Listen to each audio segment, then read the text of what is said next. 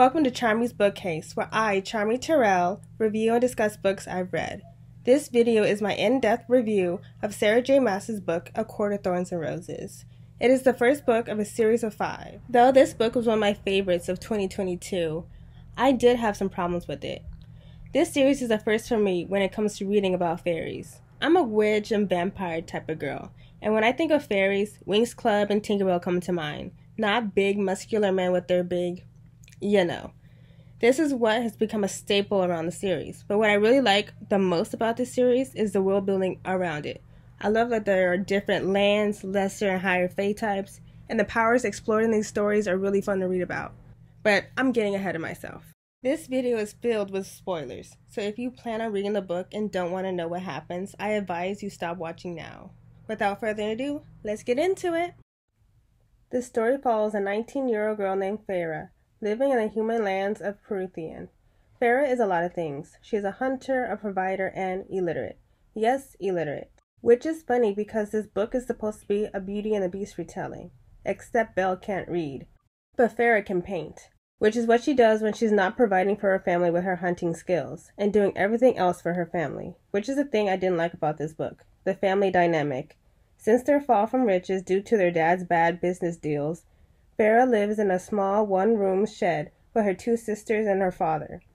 The mother is dead by this point and is really connecting with the Disney theme here. Even if she was alive, she probably wouldn't be any help, and I quote, "My mother, imperious and cold with her children, joyous and dazzling among the peerage who frequented our former estate, doting on my father, the one person whom she truly loved and respected, but she also had truly loved parties. So much so that she didn't have time to do anything with me." Yes, the terrible mother trope. The only reason Farah doesn't just leave and let her family fend for themselves is because on her mother's deathbed, her mother made her promise to look after each other and to stay together.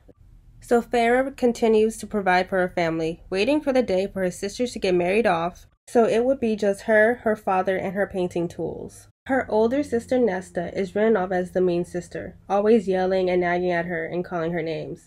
Elaine, the middle child, has her head in the clouds most of the time. It wasn't that Elaine was cruel. She wasn't like Nesta, who had been born with a sneer on her face. Elaine sometimes just didn't grasp things. It wasn't meanness that kept her from offering to help. It simply never occurred to her that she might be capable of getting her hands dirty. And speaking as a middle child, I can agree that we're often forgotten, and I can admit I forgot about Elaine throughout this entire book. And then there's Farah, the youngest. Their father, who isn't really given a name and is only referred to as Father, he reminds me of those grandparents who laid in bed all day in the Willy Wonka film. Like, get your ass up and work. The family dynamic is so bad and I don't know why. I thought I was reading a Beauty and the Beast retelling, not Cinderella. One day, out on one of her hunts, Farah goes into the woods. She's about to kill a deer when a wolf comes into view, an abnormally huge wolf, and she kills the wolf instead. There is a moment when she hesitates when killing the wolf for a fear that it might be a fairy. Long ago, in this world, fairies ruled over humans. They were their subjects and slaves till the humans rebelled. Pause that. Why do fairies have slaves? What can humans do that fairies can't? Are slaves just there to be tortured, to be puppets for their amusement? Like, they can literally snap their fingers and anything they want appears to them, so I don't see the use for human slaves. But I don't know, anyway. A war broke out, which by the life of me, I don't know how the Fae lost it. Like, they had the power, they probably had the numbers, and yet they still lost. But whatever. But a treaty was made to end the war, and a wall was set to separate the humans from the Fae. Which didn't mean shit when one came busting into their home one night. Like, why even have a wall if there's cracks in it? The Fae can come in whenever they want to. The Fae was a beast, not in terms of strength, but from his physical appearance. The beast had to be as large as a horse, and while his body was somewhat feline, his head was distinctly wolfish. I didn't know what to make of the curled elk-like horns that protruded from his head. But lion or hound or elk, there was no doubting the damage his black dagger-like claws and yellow fangs could inflict. I do give Farah props. When the beast came in all rough and wild, she held her ground. Even scared shitless, she didn't cower. The wolf she killed was in fact not a wolf, but Fae. And for killing the Fae, the treaty states that she must either die or live in the Fae lands for the rest of her life. A life for a life. With the other option being death, Farah agrees to live in the Fey lands, thinking she'll be able to escape. The Fey lands of Pruithian are cut up into 7 courts: Night Court, Day Court, Dawn Court, Winter Court, Summer Court, Autumn Court, and Spring Court, with each court having its own High Lord that ruled over the land. Now, I would admit this is when the story started to slow down, and many people probably didn't like it, but I didn't mind. I was wrapped in the description of this fantasy world. Like a baby in a warm blanket, I was comfortable reading about the history of Pruithian and the different holidays and events they held. I love the way Spring Court is written, and if it weren't for my allergies, I would stay there. On the contrary, Farah wanted nothing more but to leave, which I understand. The Fae are deemed as evil and vile creatures, and one did just kidnap her from her home. So escape would have been on my mind at all times as well, but I would have played it more sly than her. Let them lean into the perception that I was on their side, play nice and all, before tricking them and escaping. Unlike Farah, who was standoffish and spent most of the time trying to escape the beast, also known as Tamlin, who is the High Lord of Spring Court, and his friend Lucian, Lulu, whatever, his foxy friend. And I did say fox, not because of his foxy personality, but because he has a fox mask permanently glued to his face. All the fairies in the Spring Court have to, including Tamlin, as well as a maid named Alice, who is the black friend in every 90s films. Not quite Dion status, though. A curse was placed on Tamlin's land he calls the Blight. No, not that Blight from DVD. This Blight is more like a plague that is weakening their magic and requires them to wear a mask the entire time. Even though Tamlin is a High Lord, his people aren't protected from the evil creatures that roam his lands. And with dark creatures roaming, trauma bonding occurs, which happens when the big bad bogey comes to town and Tamlin kills it. He gets injured in the process, and Farah bandages him up. It's a sweet scene until Farah gets offended and storms off. To me, Farah gets offended very easily throughout this book. Then Farah is attacked by a group of Nagas, all because she had to go out to find a Fae called the Surreal. They are a species of Fae who are bound to answer truthfully any question asked of them. She was told and warned not to do this, but she does it anyway. She risks her life just for the Surreal to tell her to stop trying to run away. Stay with the High Lord, the Surreal tells her, just before they are attacked by a group of Nagas. She kills a few with her amazing hunting skills, and Tamlin wipes out the rest in his beastly fashion. And after this, their relationship improves immensely. As for the mask, I was like, that's it? This is not that bad. It could have been way worse. These masks hide the tops of their faces. Imagine having to wear a mask from that Twilight episode. That would have been hell. But just having the top part of the face missing isn't really that bad. I'm guessing it was just to go along with the Beauty and the Beast retelling, where Belle can't see his true face until the end. Though with the mask on, she can still tell that Tamlin is a heartthrob. So what harm did the mask really do? Then comes Fire Night, and Tamlin specifically tells Farah to stay in her room, but does she listen? No. She goes out, and is almost killed by a group of Fae when a mysteriously new man is introduced into her life, Rhysand. He comes in like the night, all erotic and dripping in sex, and I'm like, why?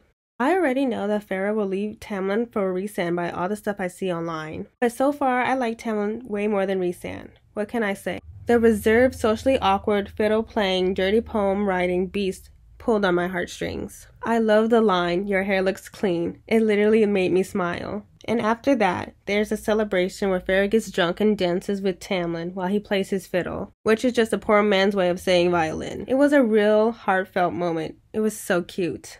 But it is all ruined when Rhysand's bitch ass shows up the next day. He shows up with nothing better to do but to mock Tamlin. He's literally giving, "I'm bored, so I'm gonna mess with my siblings" vibe. And then he discovers Farah. He uses his powers over her, which I guess is mental powers? Against my own volition, my body straightened, every muscle going taut, my bones straining. Magic, but deeper than that. Power that seized everything inside me and took control. Even my blood flowed where he willed it. I couldn't move. An invisible, talon-tipped hand scraped against my mind. And I knew one push, one swipe of those mental claws, and who I was would cease to exist. He's like a twisted Professor X, I guess. Tamlin tells Rhysand not to tell Amarantha about Farah, and that's when shit starts to get real. Amarantha is the one responsible for the curse. Rhysand demands Farah to give him her name. Instead, she says her name is Claire Bedor, another girl in her village. As soon as she said Claire's name, I knew Claire was dead. Like, it was so obvious she was gonna die. Out of fear for her safety, Tamlin sends Farah back to the human lands, but not before they sleep together. Then there's this awkward moment where Tamlin says he loves Farah and she doesn't say it back, and it's hilarious. Back in the human lands, Farah sees how her family is thriving under Tamlin's influence. They have a big house and money, and no one seems to remember the beast that took Farah. Well, except Nesta. I don't really understand why Nesta was able to fight off his influence. It just says, I had never heard of glamour not working, but Nesta's mind was so entirely her own. She had put up such strong walls of steel and iron and ashwood that even a High Lord's magic couldn't pierce them. It seems to me the only reason Nesta wasn't affected by the glamour was to be motivation for Farah to return to Tamlin. There's a moment when Nesta isn't being a bitch and convinces Farah to return to the Faelands to protect Tamlin. So Farah goes back and runs into Alice, who gives her the 411 on Pruithian's bitch High Lord, High Queen, whatever, Amarantha. Her story is legend among our kind, legend and nightmare. She was the king of Hybern's most lethal general. She fought on the front lines, slaughtering humans and any high fae and fairies who dared defend them. But she had a younger sister, Clythia, who fought at her side, as vicious and wrenched as she. And so Clythia fell in love with a mortal warrior, Jurian. Jurian commanded mighty human armies, but Clythia still secretly sought him out, still loved him with an unrelenting madness. She was too blind to realize that Jurian was using her for her information about Amarantha's forces. Amarantha suspected, but could not persuade Clythia to leave him, and could not bring herself to kill him, not when it would cause her sister such pain. Jurian betrayed Clythia after months of stomaching being her lover. He got the information he needed, then tortured and butchered her, crucifying her with an ashwood so that she couldn't move while he did it. He left pieces of her for Amarantha to find. Amarantha has hated humans with a rage you cannot imagine. The truth is revealed. Tamlin lied about the treaty. Farah didn't need to live with him in the Faelands for killing one of his own. He needed her to break the curse Amarantha placed on him for insulting her sister. The curse is very convoluted with many requirements, and I quote, If he wanted to break her curse, he need only find a human girl willing to marry him, but not any girl. A human with ice in her heart, with hatred for our kind. A human girl willing to kill a fairy. Worse, the fairy she killed had to be one of his men, sent across the wall by him like lambs to slaughter. The girl could only be brought back here to be courted if she killed one of his men in an unprovoked attack. Killed him for the hatred alone, just as Jurian had done to Clythia, so he could understand her sister's pain. Like, damn, Amarantha should have been a lawyer. No one would have gotten out of her contracts. Farah goes to a place called Under the Mountain, where Amarantha rules. Once there, she is captured in like 5 seconds. She ain't really skilled at sneaking yet, and is brought to Amarantha immediately. Another thing, I may be wrong, but why didn't Farah just say she loved Tamlin when she was brought to Amarantha immediately? He was standing right next to her. If all he needed was for her to say, I love you, why didn't she just say it right then? Were the 50 years up? Anyway, we find Claire's body a few feet away, burnt to a crisp. Also, Amarantha keeps the eye of the human male who betrayed her sister and killed her. It moves around as in forever torment, so you know, she has issues. And like every stupid villain, instead of killing Farah outright, she decides to play a little game with her because she's bored. Like, seriously? Not only that, she says that if Farah figures out a riddle, she can forego the 3 tasks and the whole thing will end right then. There are those who seek me a lifetime, but we never meet, and those I kiss, but who trample me beneath ungrateful feet. At times I seem to favor the clever and the fair, but I bless all those who are brave enough to dare. By large my ministrations are soft-handed and sweet, but scorned I become a difficult beast to defeat. For though each of my strikes lands a powerful blow, when I kill, I do it slow. Now, you don't have to be a rocket scientist to figure out this riddle. All you really had to do was pay attention to the story. It was the one thing Tamlin needed Farah to say, love, and Farah in her infinite wisdom couldn't get it on her first try. Literally every other person in that room got it but her. If I was Amarantha, Farrah would not have last 5 minutes. I would be like Amanda from the Saw series. Oh, you think that if you get the key and unlock yourself in time, you'll go free? Psych, I rigged it so no matter what you do, you're dead. Oh, you think ripping all the hooks out will set you free? Which is nearly impossible, like how was he supposed to rip that out of his fucking jaw without dying? I don't know. But if you did, the door is welded shut, so nope, dead. That's the kind of shit I would do. You wouldn't want me as a villain. I'm merciless. The first task is a huge worm that she kills with the bone fragments of its victims. Easy, right? Piece of cake. But she is beaten in the fight and is literally dying when Rhysand comes to see her. And instead of healing her out of the goodness of his heart, he twists her arm that's already injured to get her to strike a deal with him. Fuck you, Rhysand. Another thing I didn't like was there was a month in between each task. I feel like 1 month was sufficient. 3 months is a very long time. Not only that, Farrah was made to entertain the Fae guest every night. Rhysand turned Farrah into his little puppet, making her drink wine so she would forget things, and making her dance with him. Even when she said no, he forces her to drink anyway. I just can't with him. The second task involved Lucien. Farrah had to decide between 3 levers, and if she chose the wrong one, spikes from the ceiling would come down and kill them both. Too bad the only way for her to know the right one was to read the riddle on the wall. I bet those writing lessons Tamlin offered would have helped. She ends up passing because Rhysand helps her out. When she picks the wrong lever, Rhysand makes her feel pain until she picks the right one and feels nothing. After the second task, she is back in her cell for another month. There is a moment when Farrah is crying and Rhysand comes and licks her tears away, and I'm like, ew, that's disgusting. She got all his slobber on her face, ew. The final task was for Farrah to stab 3 Fae innocents with an ash dagger, killing them. I was expecting the 3 Fae to be people she knew, like Alice or Lucien, but no, there were 2 randoms and the last one was Tamlin. Then she has this moment that only lasts a few minutes in real life, but reading it felt like 5 years. She realizes that Tamlin's heart is made of stone. Yeah, back in the early scenes of the book, Lucien mentions Tamlin has a heart of stone, that us, the readers, were supposed to remember. I did not. So when she stabbed him, it didn't kill him, but it did wound him badly. At that moment, Amarantha started to do what she should have done from the fucking beginning and began to kill Farrah. Rhysand jumps in and attacks Amarantha, but she tosses him around like a beanbag and goes back in on Farrah. And with Farrah's last dying breath, she answers the riddle. Love. It's love, before her spine cracks. As Farrah is dying, Tamlin destroys Amarantha and gets the other Fae Lords to bring her back to life with their magic. With sugar and spice and everything Fae, Farrah returns to us as a member of the new High Fae, all bright and shiny. Yay! The Wicked Witch is dead, Dorothy's alright, and everyone who survived is hopefully not permanently scarred. Right?